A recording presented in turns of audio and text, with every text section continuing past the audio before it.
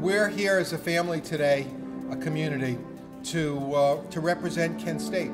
And if you think about it, as a wider community, we've got deans and faculty members and representatives from various communities around northeastern Ohio, from all of our campuses.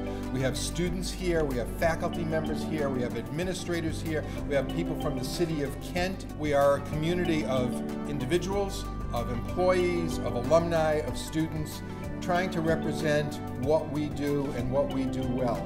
Kent State's here to show the state of Ohio and to show the legislators and other government officials why Kent State is important to the state of Ohio, why it's important to Kent, why it's important to companies like us.